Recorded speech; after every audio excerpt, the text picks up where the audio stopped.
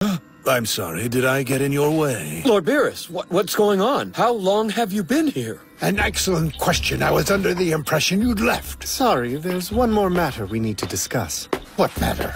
That your beloved apprentice is currently trying to kill you. What are you talking about? See for yourself, Supreme Kai.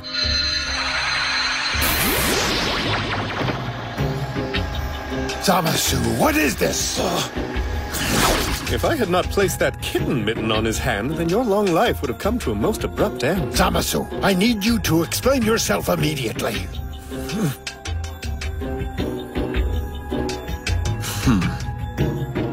Allow me to explain for him. Zamasu's objective is to kill you and claim the time ring for himself, giving him immense power. That can't be. I'm afraid so, my fellow Kai.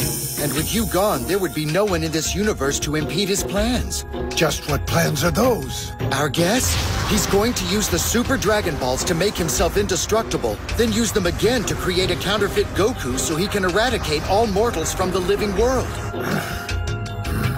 I thought you overcame those impulses and turned over a new leaf. Zamasu! You have misunderstood me, Master. There is no other leaf, there is only divine justice, and it demands that I serve it well.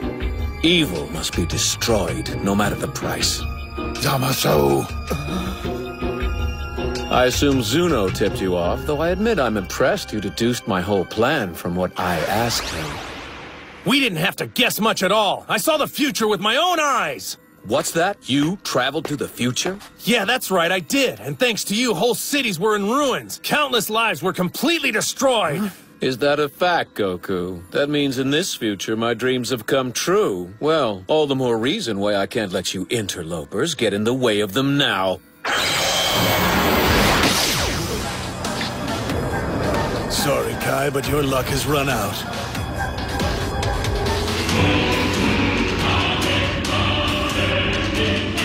Hakai.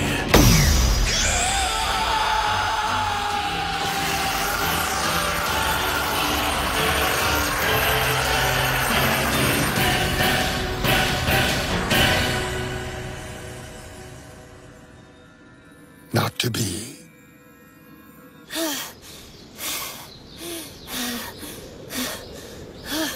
What's your problem? Come on, don't tell me you're quitting already. I've got plenty of fight left in me.